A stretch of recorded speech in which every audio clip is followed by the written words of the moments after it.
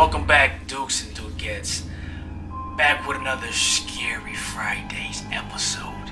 Today we're going to be looking at some Mr. Nightmare stories and some other things about scary events, scary stories that happen in real life. Okay, so let's get started and let's get scary. Tonight!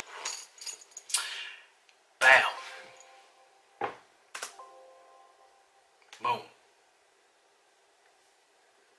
I'll never forget the time me and my brother snuck out past our bedtimes to explore an allegedly haunted house down the block. Already messing up. I said bedtime, as I was only 10 and my brother Luke was only 12. When our parents said goodnight to us, I went to Luke's room and we took a couple hand-powered flashlights with us and hopped outside through the window. Luckily, his room was on the first floor. Those hand-powered flashlights worked by constantly pushing in a little trigger that would create light inside the lens.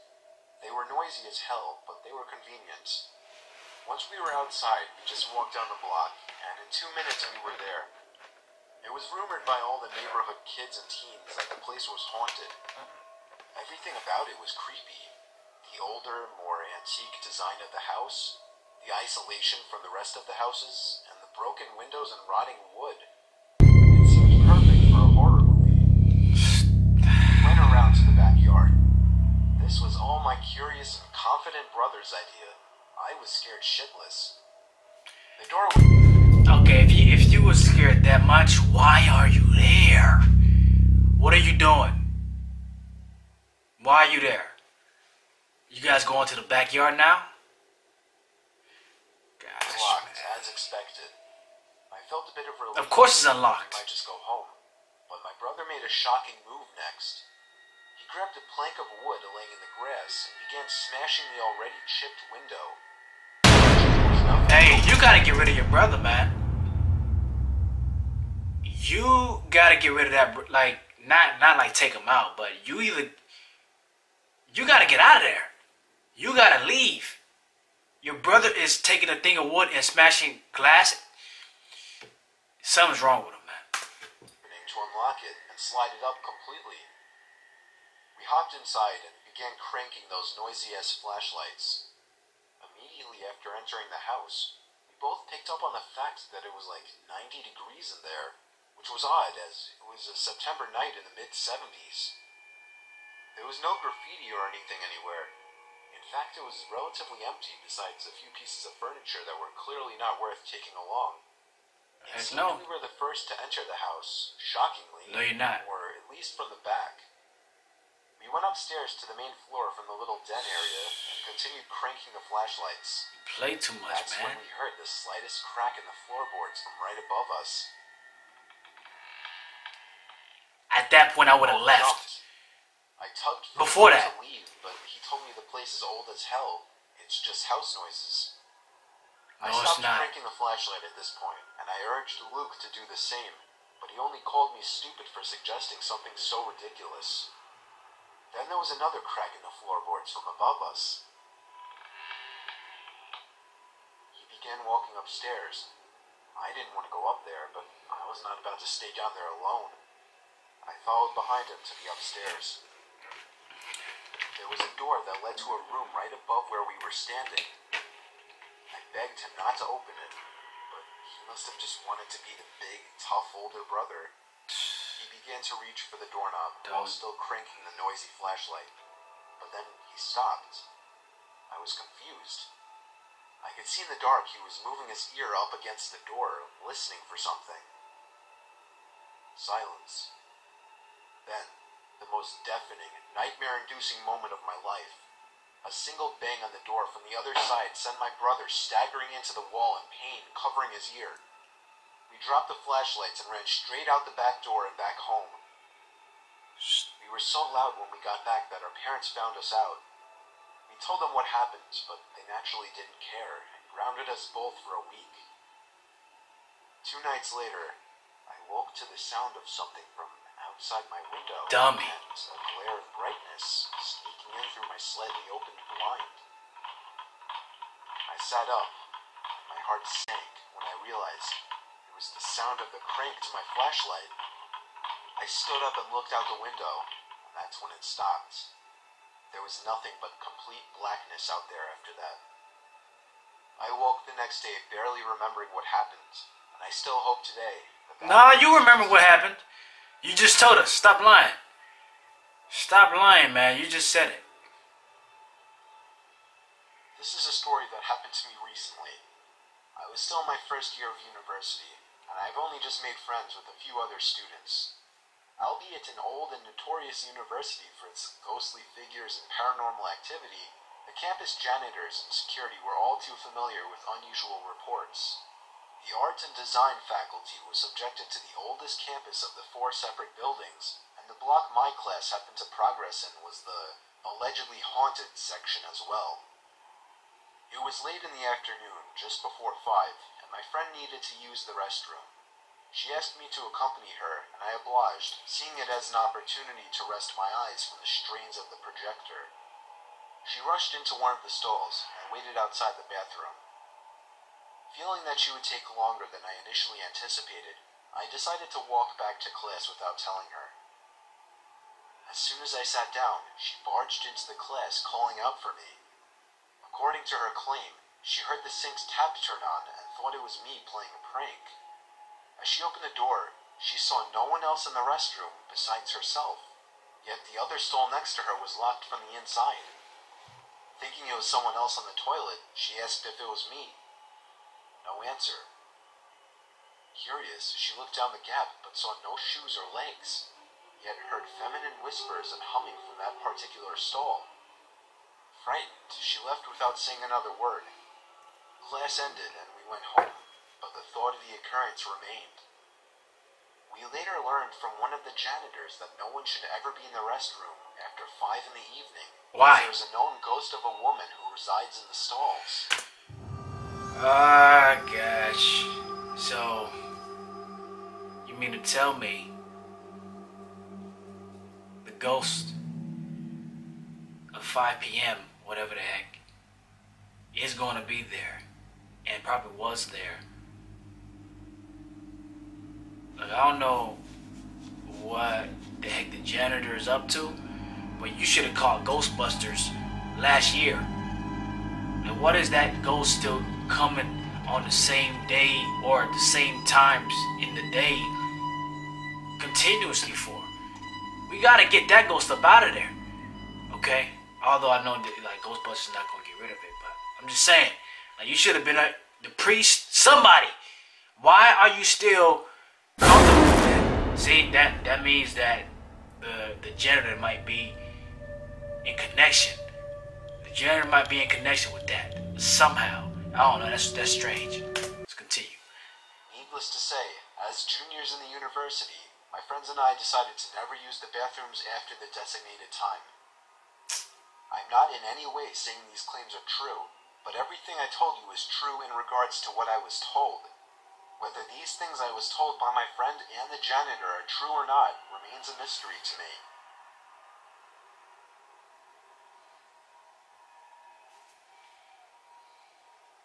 This happened a few months ago while I was serving in Japan as a missionary for the Mormon Church. Oh yeah, you gonna get something crazy. I was in the country for 2 years, and my time to return home was approaching. I was in my last area, Kyoto, a bustling tourist attraction. Pause. My battery's about to die. Crap. Boom. Let's continue. An ancient Japanese city I've wanted to visit all my life. Anyway, it was late at night, and my companion and I were knocking on doors to see if anyone had interest in learning about Christ. We came across this one apartment building and decided to give it a shot. In Japan, there are 3 kinds of apartments: super luxurious suites, decent apartments with 4 to 5 rooms total, or ghetto as crap. This apartment was the latter. Yeah, that's where you messed up. Floor of this building. Look, every time something crazy, like real crazy happen, is usually at some apartment that's low budget or motel. That's where it happens at. Like, the ghosts like the dirty. Like, the ghosts like where it's ugly at. I don't know. But I'm not saying things can't happen at luxurious places. I'm just saying you don't hear a lot of stories about that, do you? You hear a lot of stories about low budget areas. Just saying. Let's go. on this one door. We got some cheap ghosts out there. They cheap. In worn-out clothes answered with an awkward smile on his face. Being the kind missionaries we were, we introduced ourselves and asked him if he would like to learn about what we believe. Instead of giving us a direct answer, he invited us in. Usually, in missionary work, this is a good sign, but upon stepping foot into that apartment, I knew what we got ourselves into. This apartment reeked with the smell of marijuana and urine. Ah, gosh. The apartment was puny. A small entryway, a door on the left leading into a bathroom, a small kitchen to the right, and a small multi-purpose room with a small kneeling table, TV, and bed. That's it. Judging by the way he was behaving and most of the decor in his apartment, I knew this guy definitely had some sins worth confessing. He sat us down on either side of the table and started to rant on about how he hates Christians and wants to kill them. That made my companion and I tense up a bit. But the man was plastered. In the time this was going on, he drank like 10 times his weight in booze. We just prayed and hoped he wouldn't recognize who we were and what he was telling us. Then he said, "I'm going to tell you a secret and you can't tell anyone." Then pulled out. Hold on, whoa! What? You gonna tell me what? A secret. Okay, yeah. Let me step outside and then just make a phone call. Shoot, I'm stepping outside and leaving. What? Let's continue, man. This is gonna get good. Instead, a box. He opened it to reveal thousands and thousands of dollars worth of Japanese yen. And yes, it was authentic. We even examined it.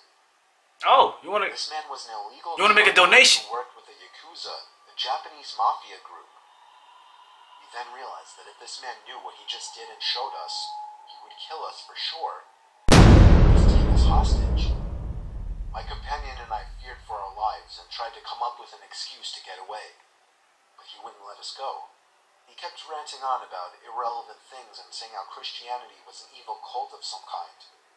We tried to explain our side of the story, but there's no use in reasoning with a drunk drug lord who works for the Japanese mafia. It then got to the point where we practically had to run for the door. We said we were leaving, stood up, and quickly walked over to the door. The guy then stood up and began to reach for something in a box. We never saw what it was. As soon as the door closed, we bolted home, faster than we ever had.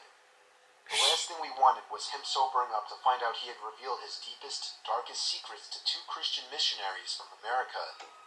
Had this man not been drunk, he probably would have killed us. Yeah. For all we know, he was reaching for a gun as we were leaving. Yeah, probably would have got capped. You guys probably would have got capped, man. That's true. When I was 15 years old, I was home alone one night for whatever reason. My bedroom was on the first floor, right next to the living room. It's a strange setup. I had the door shut and was playing video games when I heard a strange sound come out from in the living room. It took me a few moments to figure out that it was a tap on the window. I stepped through the dark living room and out the front door and checked the bushes by the window. Nobody was there. I went back to my room with the door open and resumed playing the game. Get you a gun. Get you a gun or a knife, something, or a bat. Hey, a knock on the window? Nobody was there? I don't know about that. Somebody was there. Somebody was there. Let's see what happens. 5 seconds later, another knock on the glass. This time I ran to the front door barefoot, ready to start shoot loading some pranksters. But again, no one was in the bushes. No one was even in sight. I chose to just ignore it from here on out. On my way back to my room, there was another knock. I ran over to the window to try and catch them. There wasn't anyone outside, but I felt something right above the tip of my toes. What? I looked down and saw the dark shadow of a figure sitting down by the window. I think I was back in my room in a matter of 2 seconds with the door locked. I was hiding under my bed trying to call my dad. The knocking on the glass continued from outside. When I explained to my dad, he called me crazy for not calling the police. You are crazy! He would inform me to wait in my room with the door locked. I'd say about 5 minutes later, the knocking stopped, and 10 minutes later, the cops arrived. The figure was gone, but there were no signs of entry or exit, as all the doors were locked and all the windows shut. Still, we haven't seen or heard of anything since then, but it's still creepy as hell to think about. You better lock them doors. What you thinking about, man? Hey, listen. All those stories, that was some cheese, okay? The guy with the mafia guy, they got lucky that he was drunk. They said that he drank like 10 times over his weight or something like that. Look, I probably wouldn't even stepped in. I don't know. I probably would just be like, you know what, sir, let's keep it out here. If I smelt that pee and crap, I'm standing outside, because I'm gonna be coughing already. I'm be coughing already. So I'm gonna make sure I stay outside, because the smell is so intense. And yeah, I probably would have been out there within less than 2 sentences or something. And then this kid, I don't know. He should have had a gat. He should have had his gun. Where your gun, your knife, your bat, your bow and arrow. I mean, something. And yeah, Scary Fridays. This is me. I wasn't really scared. Probably the last story kind of scared me, because a dark figure. He didn't see what exactly it was. That's scary. I see the last two. The one with the marijuana guy and the drug lord, because that's real. He's coming after you if he sobers up. So that's coming to you fast. But as far as the other ones, not so much. But these last two, the mafia guy can definitely cap you inside his room. The dark figure could have been somebody, could have been some spirit or whatever. I don't know. But those were the two scariest out of these 4 stories or 5. Let me know which one you thought was scary, and also let me know what episode or scary video you want me to check out. Drop it down in the comments, and I'll check it out. Till next time, Scary Friday. Actually, there's a part 2, I think, tonight. Well, anyways, Scary Fridays. Thank you for watching.